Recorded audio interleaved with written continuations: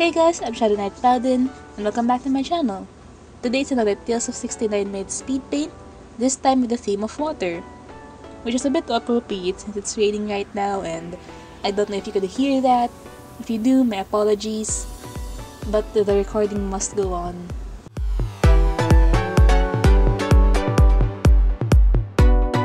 So when I first read the prompt, I more or less knew what I wanted to do.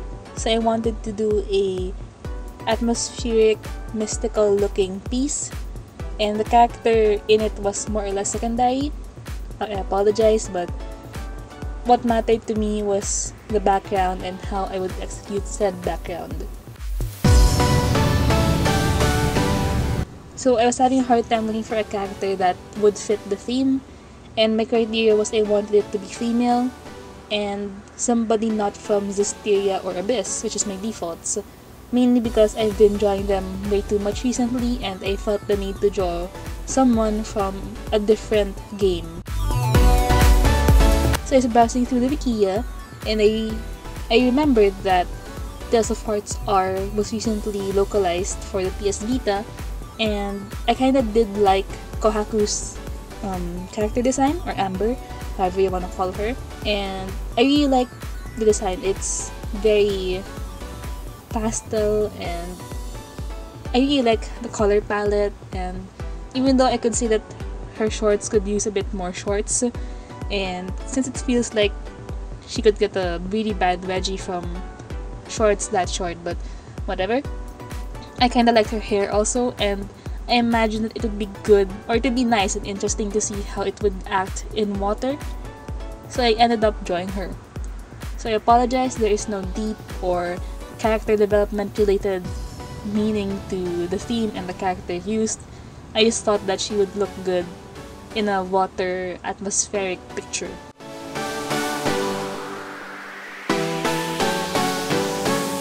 So the main focus here was, well, the water and her hair, since her hair would be the thing that would show that she's interacting with the water. Originally, her hand should have had water in it as well, but either I got lazy or I kinda got nervous about the time limit and decided to cut that part out.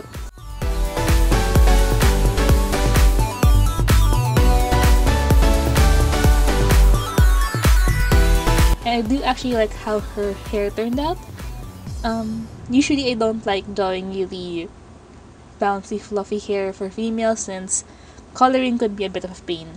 But for some reason, I really enjoyed this one, and I found that coloring hair has gotten a bit easier for me lately, so maybe I just learned how to deal with hair more, or I got over my impatience with coloring hair or something like that.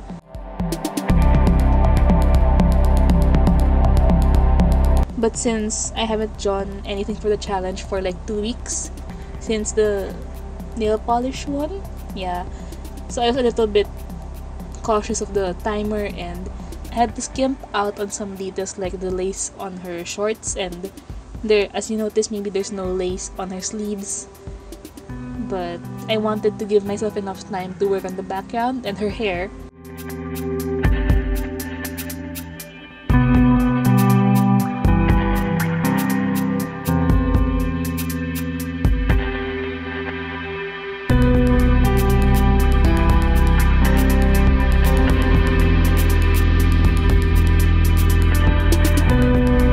Even the coloring actually is a little bit more, the process was a little bit simplified. Usually I'd use deeper shadows and I'd add highlights right away, but then I wanted to just get the base colors down and the base shadows down, and I thought that if I have enough time in the end I could just add onto it later, which fortunately I did have enough time even after doing the water and all that. So I guess you could say that I still have a good handle of the time limit, unconsciously actually. I only looked at the timer like thrice in the entire speed paint.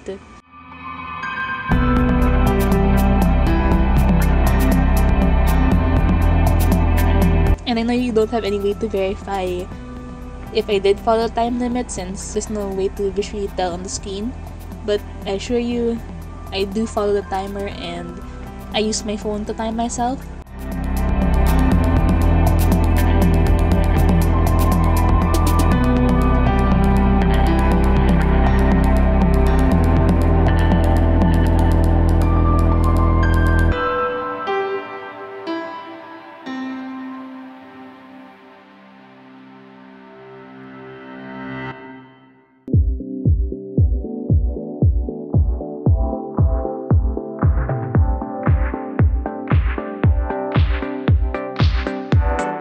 I was really lucky that her design is pretty simple.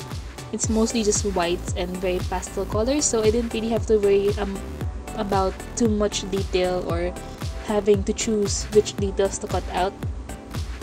And it's a good thing, because if I chose a more detailed character, I may have not had enough time to work on her hair and the water itself.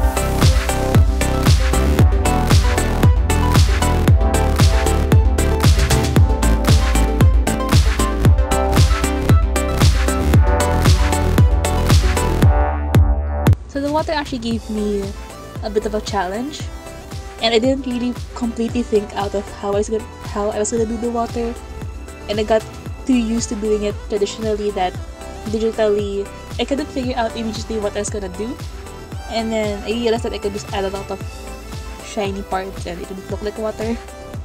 So that's the trick. If you want things to look like water more or less in a very quick and easy way, add a lot of glowing parts and make it sure that it looks like a wave. And later on, I'll be adding more shiny parts to her hair so that it would look like it was submerged and it was floating on the water instead of like just flat over there, flat and whatnot.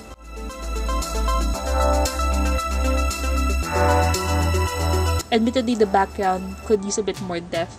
Originally, I wanted the water to stretch out onto the horizon, and then my mind changed in the middle. I wanted it to just be a small pool, and then I wanted to do a forest, but the forest didn't happen, so I ended up doing this weird night sky looking thing.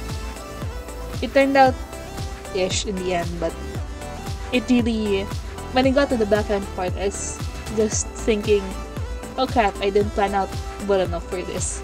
I planned out the water in the hair to some extent, but not the background, even though I did say the background was important.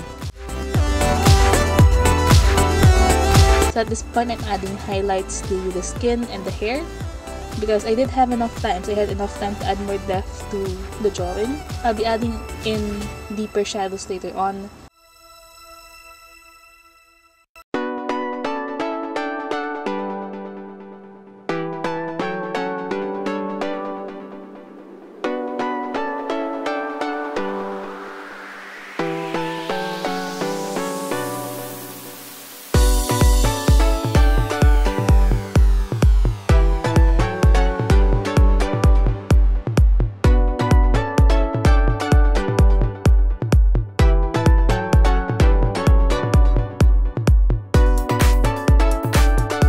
So I'm adding some sort of rim highlights to the water that's interacting with the hair, again to make it look like the hair submerged a bit in the water.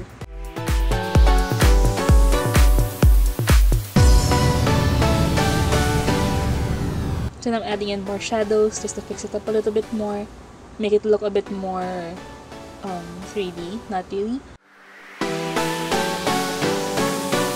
But I had enough time and I thought that I could use more details and shadows to it, so I was just waiting for the timer to go off at this point.